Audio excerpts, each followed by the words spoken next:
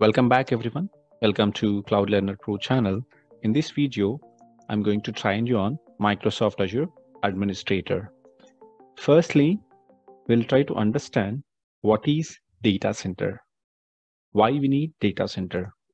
So data center is a physical location or a building where we can host physical devices like physical servers, storage servers, network switches, routers, hub, etc., etc. Data center is essential to run an organization where they can run their applications and save their data. Couple of examples of data center vendors are IBM, CTRLS, NextGen, etc., etc.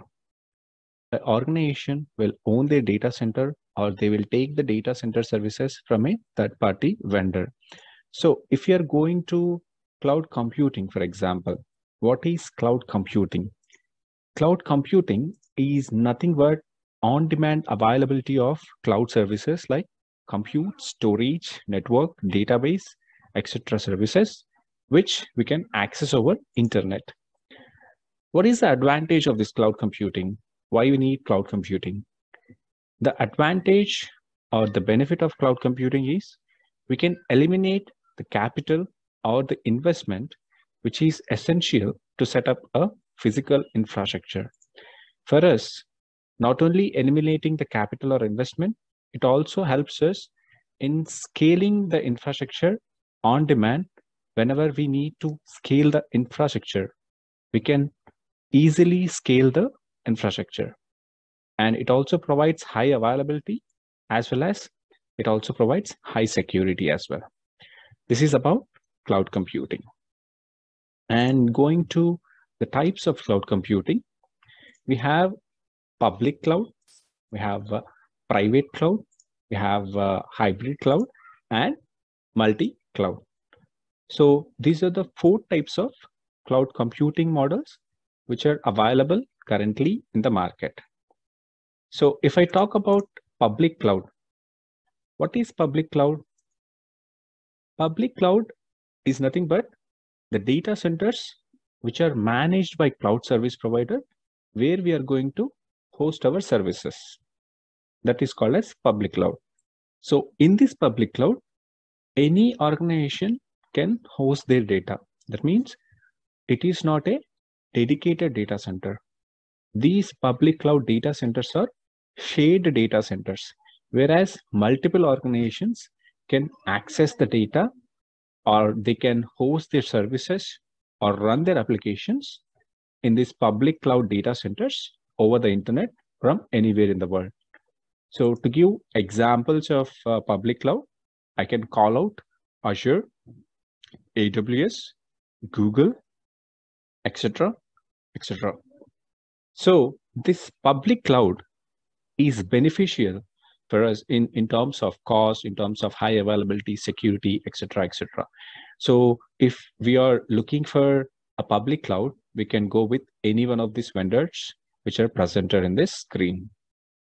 And if I talk about private cloud, what is private cloud?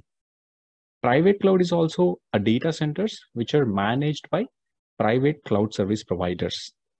We have lots of private cloud service providers available in the market. So if you're having dedicated data centers for organizations, so that kind of cloud model is called as private cloud.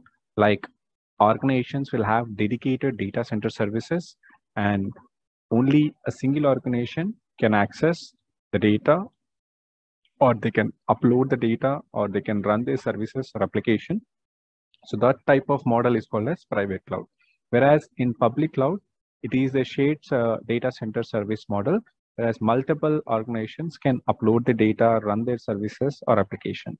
So that's the clear difference between public cloud and private cloud. If I call out the examples of private cloud, we have IBM, we have OpenStack, we have HP, Dell, etc., etc.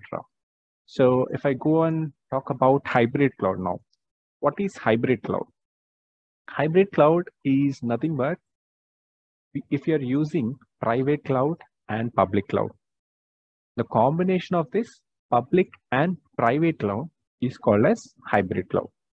If you are using private and public cloud combinedly, that is called as hybrid cloud. And what is multi-cloud? We also have something called as multi-cloud, right? So this multi-cloud is nothing but if we are using mix of public clouds, that type of cloud model, we call it as multi-cloud. Like if an organization is using AWS, Microsoft, Google, and private cloud, all this combination or any one of these two combinations or three combinations, we call it as multi-cloud. So that's a quick explanation about cloud computing, public cloud, private cloud, hybrid cloud, and multi-cloud. Now let's jump on to Azure Cloud. We'll understand what is Azure Cloud now. With the explanation till now I gave, I can define Azure Cloud something like this, whereas Azure Cloud is one of the cloud computing model in which it falls under public cloud, whereas it provides shared service data centers to multiple organizations across the world. And this Azure Cloud manages the data center services, whereas multiple organizations can host their application or they can run their services. So if you want to host your data or if you want to run your applications or services, you can simply create an Azure account or you can create your subscription and you can host your data or run your applications. So I hope the explanation is clear, whereas Azure Cloud is a public cloud where it offers shared data center services to multiple organizations across the world. So Azure Cloud is one of the cloud computing model. So I have given the explanation about public, private, hybrid, multi-clouds to make you understand under which category the Azure Cloud will go and fall. If I talk about Azure deployment models, we have 3 deployment models in Azure. I will create in detailed video about these 3 deployment models, but for now, I'm going with a very high level explanation here. So we have the first deployment model as IaaS, which stands for Infrastructure as a Service, under which we have examples like virtual machines, VNet, storage accounts, etc., etc. We have the another deployment model as PaaS, which stands for Platform as a Service, where we have examples like App Service, Function App, Logic Apps, and Azure SQL. We have the third deployment model as SaaS, whereas SaaS stands for Software as a Service. We have examples like Salesforce, G Suite, Office 365. So I'm covering this much about deployment models. I'll create the next video about IaaS, PaaS, and SaaS. I'll give a clear picture. What is this deployment models and what are the responsibilities will lie with a customer, will lie with a cloud service provider. I'll give an in-detail explanation about these deployment models in my next video. So for now, I'm covering this much and I'm moving on to the next topic, whereas I want to talk about the types of services what we have in Azure. I have also created one video, which is very short video of 2 to 3 minutes, where I was covering about Azure Portal overview, in which I explained about Azure Services as well. In Azure Portal, we have lots of services. If I go to Azure Portal now, let me just go to Azure Portal and show you services. Now I'm in the Azure Portal. So if you want to see the types of services we have in Azure, you can navigate the cursor to all services. Here you can see what are the types of services we have in Azure. We have IaaS services, we have PaaS services, we have SaaS services, all the types of services we have in Azure. Like if I go to general, you can see we have subscription, we have cost management, help and support, etc. here.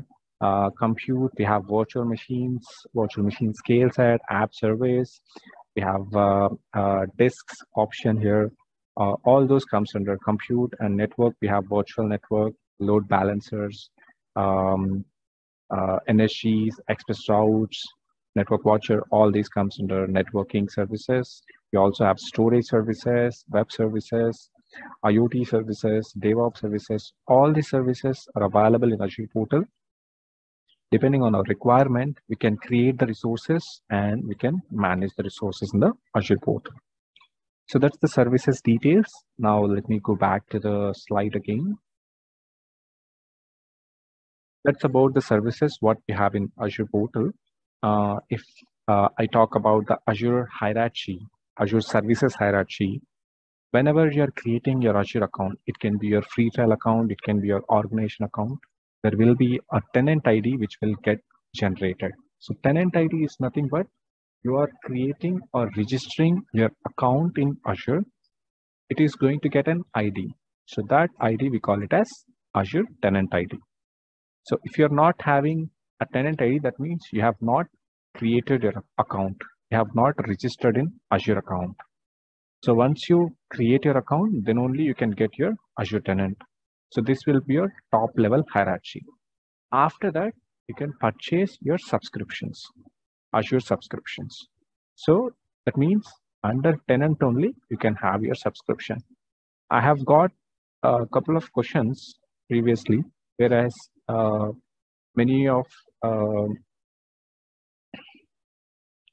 have got a couple of questions about this subscription and tenant, whereas they're asking me under subscription, can I have tenant? So it is not possible actually. So under subscription, you cannot have tenant because the top level hierarchy is tenant. So only under tenant, you can have your subscription, not under subscription, you can have tenant. So under tenant, you can have subscription. That means under single tenant, you can have multiple subscription like 100, 600, 1000. So depending on our requirement, we can create multiple subscriptions under single tenant. But under subscription, we cannot have tenants because top level hierarchy is Azure tenants. The second level hierarchy is Azure subscriptions. After having Azure subscription, you can create your Azure resource groups. I have already created video about Azure subscriptions and Azure resource group, which is also uploaded in my YouTube channel. If you want to go through those videos, you can just have a look about what is Azure subscription, what is Azure resource group as well. After Azure resource group, the last level hierarchy is Azure resource. The resource is nothing but it can be your IaaS resource, it can be your PaaS resource, or it can be your AD resource. Any kind of resource which you are creating, you need to have the top level hierarchy prerequisites to be met. If we take an example, like if someone is asking you to create a virtual machine. To create a virtual machine, what are the prerequisites? You need to create a resource group. So to create resource group, what is the prerequisite? We need to have an Azure subscription. If Azure subscription access is not available for you, that means if you're not having Azure subscription access, then obviously you will not have access to create a resource group and you cannot create a resource. That time you can say, hey, I'm not having access to subscription. Can you provide access to subscription so that I can create a resource group and resource? So that's how you need to deal. So how and when you can deal like this, you're having clear understanding about the Azure services hierarchy. So if you're in a dilemma saying, if I have access to tenant, I can create anything in Azure portal, that's wrong. You need to have access to subscription and you should have permission to create resources as well as resource group. So then only you will be able to create the resources. So here comes the end of this session. I hope this information which I provided in this video is useful for all of you. If you like this video, please support my channel by clicking on subscribe button, and please like, share and comment for this channel. Thank you. Thanks for your time.